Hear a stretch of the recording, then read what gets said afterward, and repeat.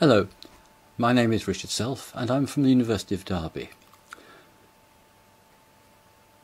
I'm going to be talking today about some of the most interesting lessons that we've learnt about big data and analytics during these last 3, 4, 5 months during the COVID-19 pandemic. What I want to do first of all though is to introduce myself. Well, I've been modelling in my head and I've been modelling in computing terms for the last 50 years. And I'm quite good at it, although I say it myself. I build models in my head and I build models occasionally in computers, in software and in things like Excel. But what I'm particularly interested in is how we do this appropriately. I'm interested in governance. Governance is about doing the right thing in the right way, at the right time, to the right quality, and you can keep going adding on new terms with the word right just in front of it. Because of my background for 30 years in industry, I'm kind of interested in how do we make use of our technology so that it actually delivers business value. Not just using technology because technology is cool and got lots of lovely shiny buttons and things.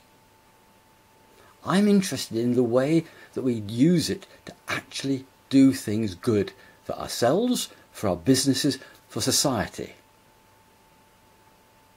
And as I do this with my students as a senior lecturer in governance of advanced and emerging technologies, one of the things I do with all of my students is to make them learn by doing research. I don't teach them answers. I get them to go look for the interesting questions. And then from that research that they then learn to do to find the right answers in the right context, they then help me and give me some of the ideas that I use when I'm talking to people in business like you guys. What's really, really important is that we think about learning questions. Because, let's face it, the questions have not changed in 50 years in our industry, our IT industry. What keeps a chief information officer awake tonight is the same as kept them awake 20, 30, 40 years ago. So learning the questions is great and very, very important. But the answers, they change from context to context, from company to company, from department to department, from time to time. So that's why I'm so interested in being able to speak at these sorts of events. Now about what I'm going to be talking to you. Well, it's actually quite interesting. I could have talked to you for hours and hours and hours about comparative numbers and comparative this and comparative that, all about COVID-19. But I want to distill down to 3 items, 3 facets that when I look back over my 50 years career, I can see the same ideas repeating and repeating and repeating, and we can see them so incredibly clearly as what's happening today as we try to understand what this virus has done and try to understand how we can treat it and how we can track it. So I'm going to be looking at the idea of models. I then want to think about assumptions, the things that underpin those models where we don't have data perhaps. And I want to look a little bit at the question of science and comparing it with engineering, because we've seen a very, very beautiful and very powerful example of it in the last few weeks.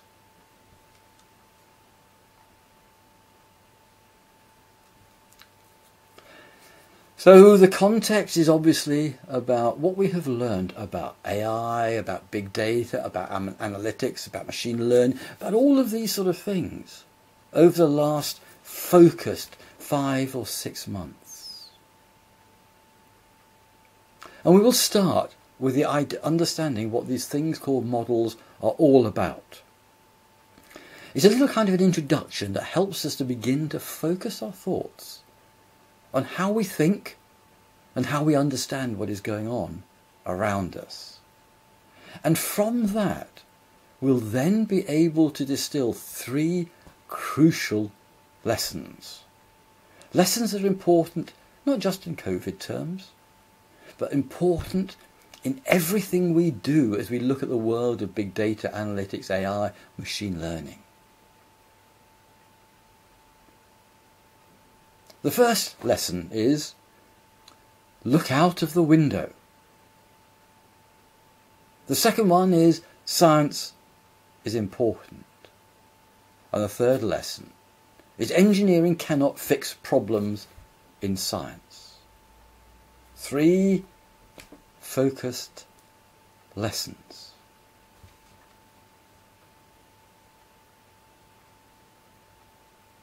Now, let us start with what is a model.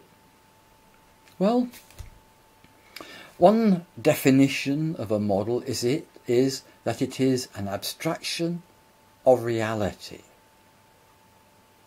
It's a simplification. It's a way of reducing that complexity of reality to something that we can hold maybe in our hands or in our heads. It's something that we use for communication. But we always have to strip down the complexity and richness of reality into these tools or these mechanisms we use for communication. These things that we use on our heads for thinking, the things that we use on our computers for calculating, things that do AI, that do machine learning. All of these things have stripped down reality to a much smaller number of parameters, shall we call them, variables, relationships. That's what a model is. It's a reduction in the complexity of reality. Now, as we work with this, we need to think about the question or the statement from Count Alfred Korzybski, who created the concept, the study field of general semantics. The map is not the territory. Now, in a sense, we understand that intuitively, in one sense. You know, we look at a road atlas, a road map, and we know that that's just really, at the back of our minds, is for showing us how we can navigate from place A to place B. And we know, at the back of our minds, that the roads are much, much broader and wider in that map, in relation to each other and to distance, than actually on outside. But they're that wide so we can see them on the map. And so if you go back 20, 30 years before we had these computerized maps like Google Maps and Bing Maps, which had satellite views, photos as well, you know, we'd look at that and people say, gosh, look at England, it's covered in concrete, look at all those roads everywhere. And yet, when we go flying, we're up on 25, 30, 35,000 feet. And we look out of the window of our aircraft. And we look down on England or France or wherever we are. And we think, where's all that concrete gone? Where are the roads? And you look down and think, I can hardly see the roads. The road map is not the territory. So hold those as 2 thoughts at the back of your mind and at the front of your mind. They're really important. Now, as we think about all of these, about models, there are 2 sorts. There are the models we have in our heads. Because remember, what is in our heads is not reality. Reality is out there. What's in our heads is what we've heard through our ears, what we see with our eyes, touch with our fingers, smell with our nose, taste with our tongue. But that is an incredible reduction in the richness and complexity of what's out there. That's inside here. And then we have the external models, the shared, useful model we use for communicating, discussing, and finding things out. They live in computers and so on and so forth.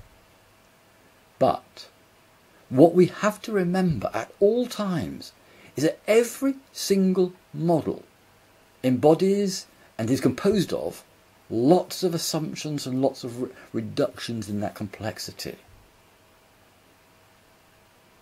And yet sometimes we want to build a really, really complicated model. I was talking to a student of mine a few months ago, and he was talking to me about some model for assessing credit risk. And a group of enthusiastic data scientists got hold of this raw data, 150 columns or so, and they put it through to work out what is the logistic regression that actually calculates the best fit with high risk of default. And they put all 150 parameters in, and they got a huge amount of stuff, and eventually it comes out and says, blah. And it was about 95% confident. An expert who had been working in the field for many years uses one parameter. A single parameter out of those 150. And it's just as accurate as that data scientist model with all 150 parameters. With lots of little tiny weighting factors, 0.5% here and 0.6% there and 80% on this one. Occam's razor is incredibly important. Simplicity is best. So models are not the reality. Models are what we have in our head. And if we look at that picture on the right, we have problems communicating our own internal models. And that's a problem we need to remember as well. Because I've got this reduced model in my head, and then having to regenerate some of the ideas through my voice as I talk to somebody else who's listening with other filters and other ways of abstracting from reality of what I've said to build their own internal model. Is their model in their head going to be the same as my model in my head? Probably not. And it's worth remembering that as we have discussions.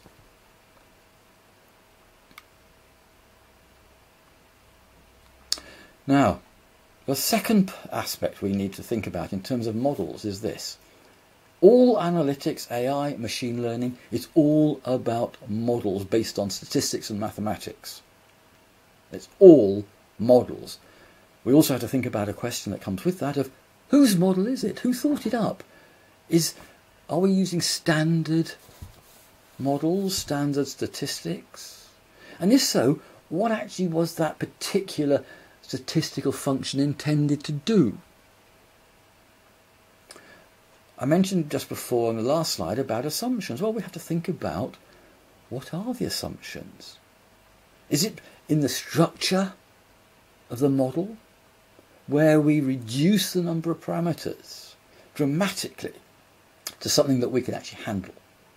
To reduce it so we can actually fill some of the data points in within the model with numbers, because some of them we won't be able to measure.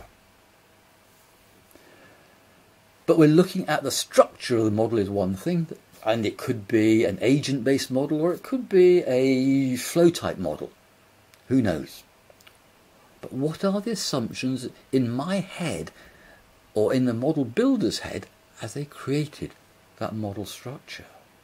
And then we have to think about the data. Some of the data are the assumptions that make the system work, the fundamental parameters and constraints. And some of it is the biases in the data. We know about the biases in data in all that we're doing. We know about the biases in face recognition. They can't see dark faces. They can't see black faces.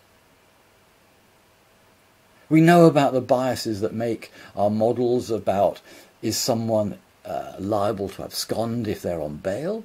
We know that we've seen so much evidence now that those models and the data are biased. How and why? Why were these assumptions made? Was it the person's background?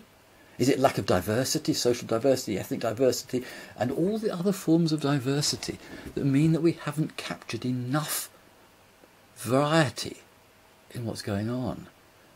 Have we actually ended up with too simple a model, like taking Occam's razor into account? Should we actually start building a few layers of complexity to make it work better? And finally, have we verified that model? Have we made sure that as we build the software, that it meets the specification? And then, have we validated it? Which really is saying, is the specification correct in relation to the world? The validation match. Have we done that? Does your model behave like the world? How do we know, and this is one of the questions, for example, is about the COVID, does it matter whether we do or don't wear masks? How far does these little droplets go? Has it actually been measured, or have we just got nice little aerodynamic models that show, well, with a square cube law of droplets, they'll go like that or they'll go somewhere else? Has it actually been checked in relation to real live measurements, visualization of these droplets? Do we actually know that our models work the same way?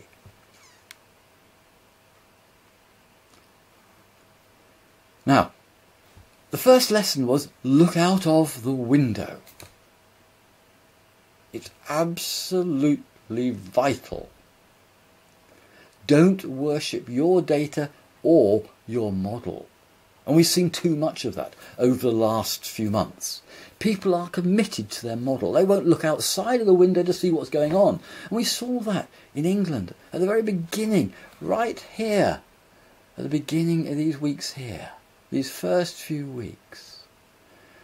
One of the groups was using a model based on Wuhan and the factors and the everything from there. And they were saying, oh, we're currently on a 6-day doubling period.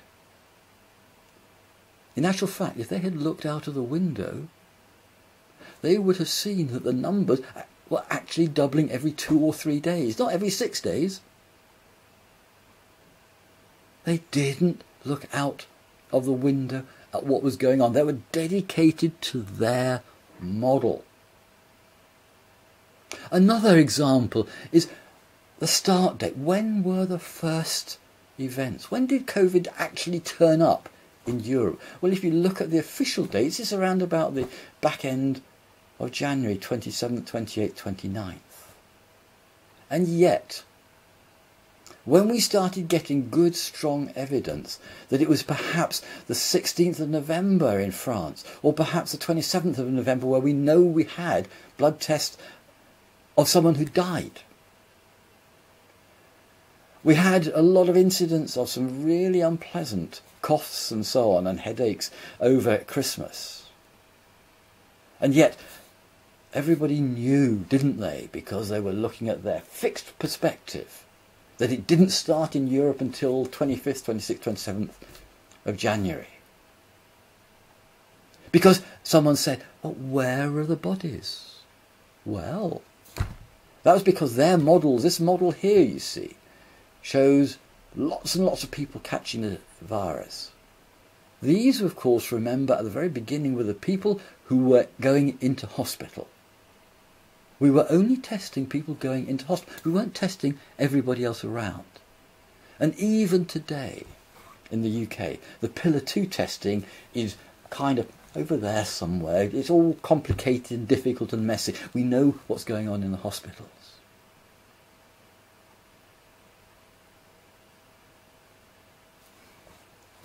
Another area that we have a big problem with is trying to make international comparisons using the Johns Hopkins University data or the Worldometer data. We know that there's lots of numbers of people who've caught it and numbers of people who are dying and so on.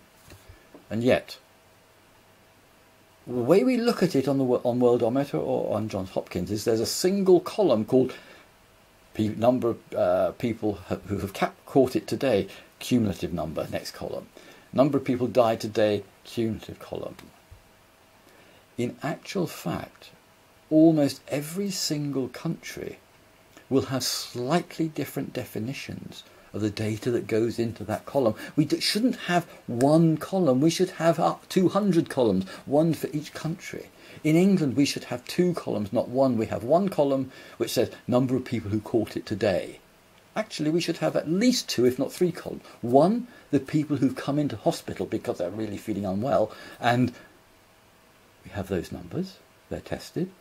We have the other component of the tested people, and that is the health workers and hospital people. We then have a third column, which is this Pillar 2, people out in the testing programs all over. If we had those 3 columns separated out rather than a single one, we would know an awful lot more. And the same would go in many parts of the world.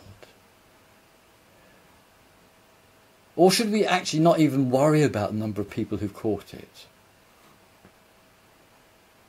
Should we be looking at these excess deaths? And even here is a problem, because if you look down at Peru here, I think you can see me touching it, it says 28,600 excess deaths this year.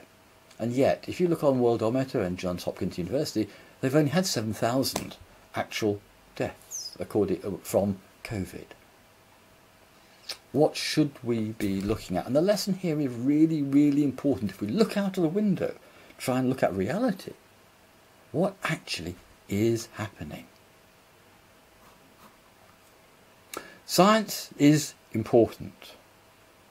Too much of what we do in analytics and in machine learning and in AI is all about correlation models. Remember, it is not causation. Correlation is not causation. Science is causation, not correlation. Too many people, as we look at science, they have a narrow perspective. The experts have very narrow perspectives. And link into their model. And what we've seen to do over the last couple of days, as an example, everybody's been saying, well, we can track what's happened in the past by looking at antibodies tests. Turns out, if you look only for antibodies, you only catch about 1 in 3 of the people who've had the virus. Another 2 people have got no antibodies, apparently, that's detectable now, but they've still got a T cell that is sensitive to cells which have the virus inside it. So maybe there's 3 times as many people who've had it. I'm not saying that it's right or it's wrong. I'm saying look out of the window, look at the science, don't go too narrow. And we have a problem that decision makers love the basis that technology, that science can do almost anything. We can land on the moon, we can go to Mars, we can send our vehicles to Mars, our satellites. We can go outside of the solar system. We can do almost anything. And yet we have discovered that BLE, this Bluetooth low energy mechanism, will not deliver a sensible, workable track and trace. This is to do with science versus engineering. Engineering says we can solve a problem, make it work. Science says, sorry, actually, you can't do it. And it turns out, from research that's been done in Trinity College, in Dublin, and in the University of Derby that we've done, and someone else has done it, that actually BLE is not a suitable vehicle if you actually want to be able to calculate a risk profile of a contact. Remembering 1 minute at 1 metre equals 15 minutes at 2 metres in terms of risk of catching the virus. And so what we found is, just looking at this, here's the science. We've got about 300 data points on here measured at a real distance of 1.5 metres. And we have got ranges from, well, there's one right down here, very, very close, far too close, to around about 1 metre, all the way up to something like 5.5 metres. That's the reality of what you can do with Bluetooth. You can't get round it with engineering. If we look at the cumulative risk at a true distance of 1 metre, that is what it ought to build up with, effectively, with time. And in actual fact, what happens is, as you walk around the beacon at 1.5 metres, at 1 metre, it's only one particular orientation of your phone will actually get you up to the correct level of risk. Most of the time, it's way down here. If you go to 1.5 metres, basically, you're around about 50%. And to look at again the science is this beautiful one. Someone has created a little app that measures what it thinks is the distance as it changes that phone, puts it in his back pocket facing towards the beacon, back pocket facing away, front pocket facing away on his hand. This is something that science is saying we cannot engineer a solution. The fundamental physics preclude it. So, in conclusion, models are simplifying of abstractions. All analytics, AI, machine learning is modelling in one form or another.